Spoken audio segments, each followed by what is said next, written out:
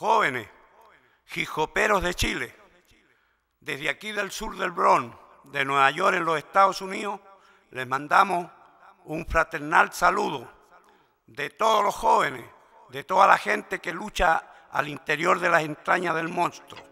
Para ustedes, nuestro cariño y nuestro amor, porque el hip hop es rebelde, porque el hip hop es victorioso, porque el hip hop es organización y también está del lado de los pobres, los marginados de todo Chile y el mundo.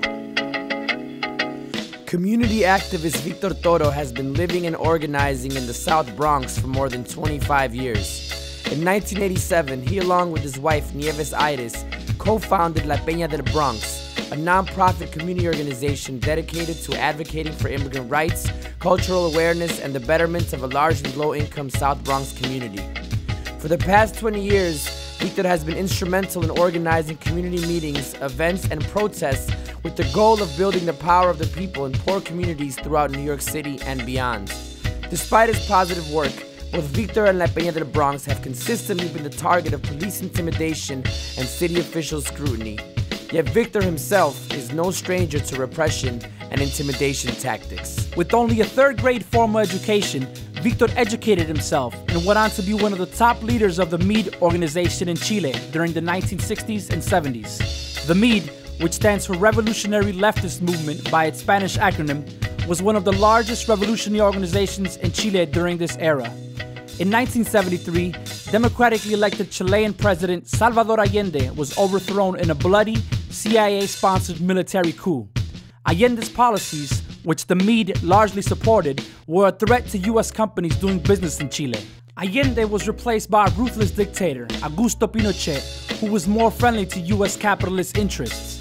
Under Pinochet's rule, thousands of men, women, and children, including many from the MEID, were captured, incarcerated, disappeared, tortured, and murdered. Victor Toro was captured and remained a political prisoner for 3 years in Chile, enduring torture at the hands of the brutal military. The US and its president at the time, Richard Nixon, supported Pinochet dictatorship and turned a blind eye towards his blatant disregard for human rights. Luckily, Victor was finally released, but forced to leave his homeland of Chile.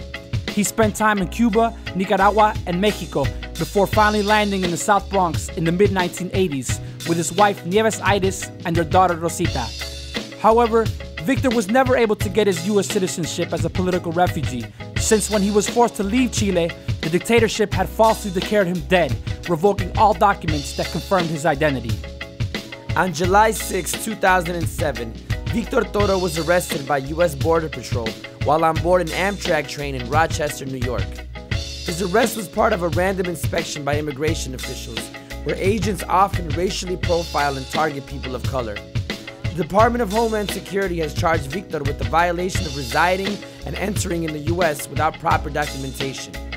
His legal defense team has requested political asylum since he came into the US as a political refugee fleeing a murderous regime in Chile.